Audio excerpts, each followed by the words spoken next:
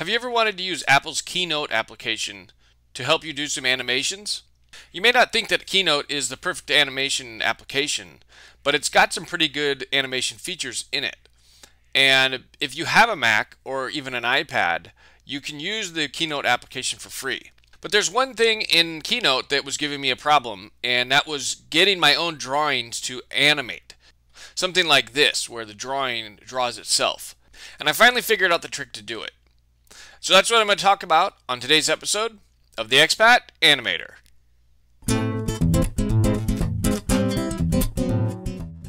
I actually go way back with the program Keynote to actually the very first day that it was announced by Steve Jobs in January 7th, 2003.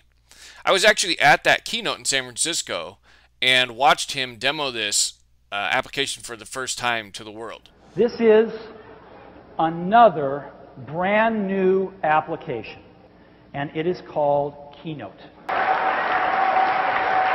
it was pretty cool to experience that. It was my only keynote I ever saw of Steve Jobs live. And after the demo, he actually gave everyone in the audience a free copy of the Keynote application on a DVD that was actually for sale for $99. So I was pretty happy to get some free software and started using it day one. So I've been using Keynote now for almost 20 years. And although I don't use it all the time for my animations, it's something that's fun to go back and use occasionally to see what the new animation tools are. So let's go ahead and switch over into Keynote and take a look at what you get when you launch the app on a Mac. So you get this little window pop up, and it might be set to default to use your Keynote iCloud account to store files, and that might be helpful if you're switching from device to device. So I'm just going to keep it in there for now. Let me hit a new document, and I actually created a few Keynote templates for myself, so let me just open one of those and we'll hit create. And this is not really a Keynote tutorial. I just want to show you this cool trick of how to have your own drawings animate the line work so that you can use that in your animated projects. Okay, so here's just a basic Keynote program, and what I want to do is I want to just open a blank slide. And then there's a couple of things you can do here. You can go to Media and import some different options here. And you can see here there's Add Sketch, and I can add a sketch from my iPhone that it sees. Now if I wake up my iPad, which is right here next to me, I should see an option for my iPad here in a second here. So let me open up my iPad. And I may have to just click this again. Okay, here it is. So here's my iPad, and I can add a sketch from my iPad. But why would I want to do that if I've got a drawing tablet right here in front of me on my Mac? Well, the reason is you can't do a sketch on the Mac in Keynote yet. And hopefully that's a feature that's coming in the future. But so the workaround is you have to use either your iPhone or your iPad as your drawing tablet. Unless somebody else knows another way to do this on the Mac with not having to use your iOS device, let me know in the comments. But this is the workaround I figured out. Let me do a quick thing here just to show you what we want to try and do. We're going to just bring in one of the default drawings from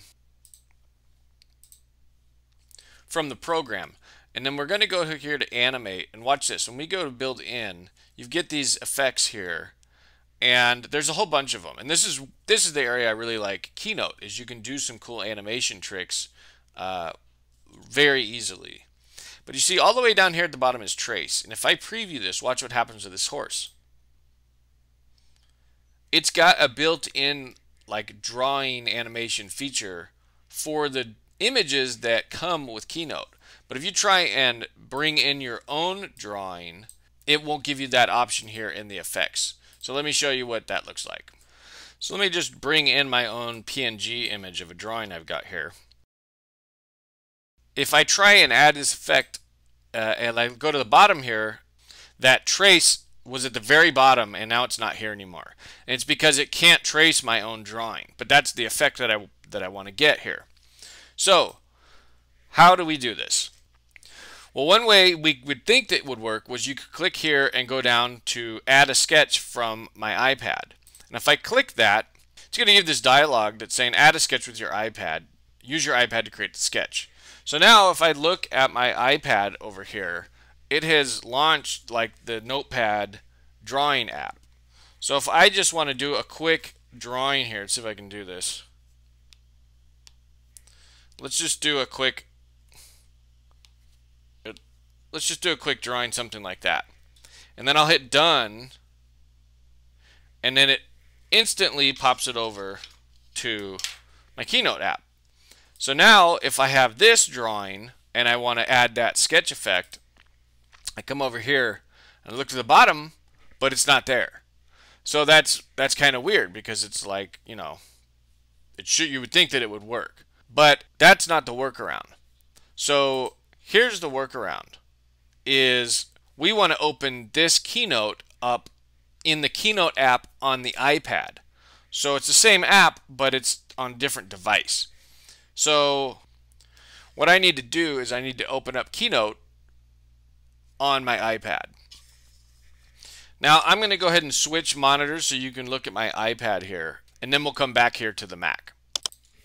Okay, so I'm going to put my iPad on top of my monitor here, and let me just go home real quick. So we're just going to launch Keynote, and I'm going to open up the file that's on my iCloud drive here. I'm going to hit edit, and then I'm going to hit a new blank slide here. Let's go down to blank.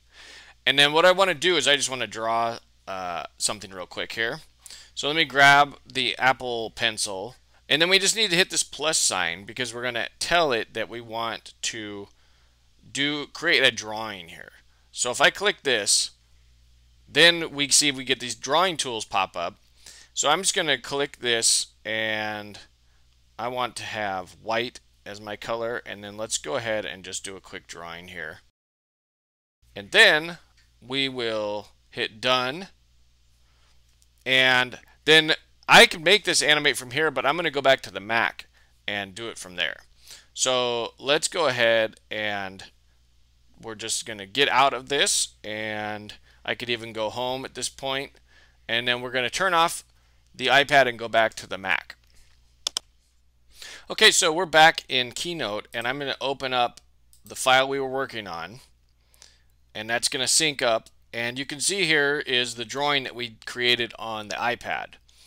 And so if I come over here, or I got to select the drawing, and then I come over here, and we're on build in, and then we add the effect, and if you see right here is line drawing, it's giving us this right at the top. And if I hit preview, that's the effect I want. I want to see the drawing drawn in real time. So I'm going to click that, and you can see it's not at the bottom anymore. It's actually a different name. Before it was called sketch, and now it's line draw. So I'm going to click on line draw, and that adds it to our build. And you know, there's some options here for acceleration, and this is going a little bit slow for me. So let me take this down to like 2 seconds, and you can adjust this right there, and then we'll preview that, and that's a little bit better for what I want. So now that we've got that, we could export this as a QuickTime movie and import that into our video editor. So let's go ahead and do that. Let me just go here and delete these other slides that we don't need, and then I would export this as a movie. And I'm just going to set these both to 0, and let's set that to 1080p, self-playing, and we'll export that, and then we'll play that in QuickTime and see what that file looks like. So here's that file. Let's go ahead and open it, and we'll hit play, and there we go. So I will be able to use this animation in my video editor. And as you can see, this is not a great workflow. It's kind of a pain going from the Mac to the iPad back to the Mac, but maybe if you wanted to just do the whole thing on your iPad, but I prefer working on Keynote on the Mac. But now you know how to make your own drawings animate to life using the Mac version of Keynote. So I thought that was pretty interesting. Hopefully you did too. That's going to do it for today. My name is Patrick Davidson. This has been another episode of the Expat Animator. Thanks for joining me today, and I hope to see you next time. If you found today's video helpful, you might like some of my animation classes over at Skillshare.com. I'll put the link in the description below.